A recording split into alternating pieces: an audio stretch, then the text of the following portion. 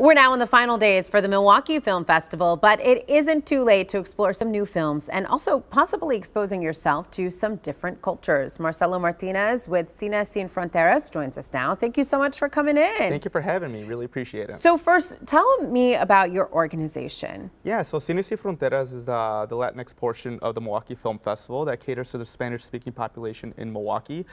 And it literally translates to Cinema Without Borders.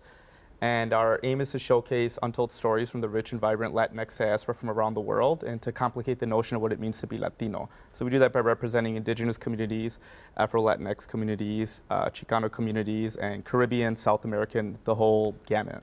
Why is a platform like this film festival so important for what you do? It's important because representation is important, and it's important to cater to the communities that are here in Milwaukee.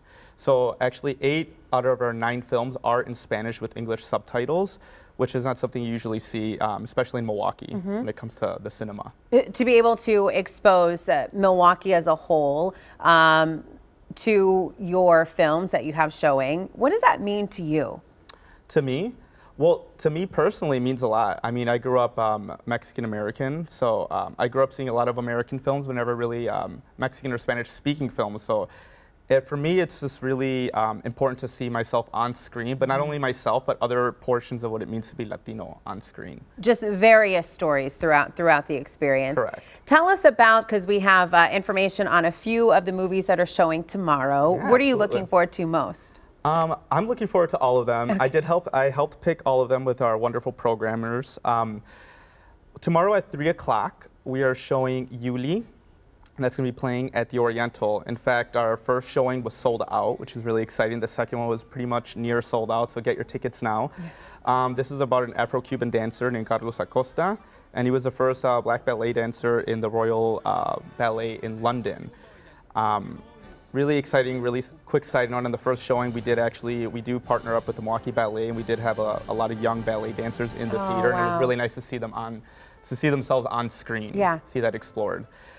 We also have at 4:45 p.m. tomorrow at the Avalon Theater.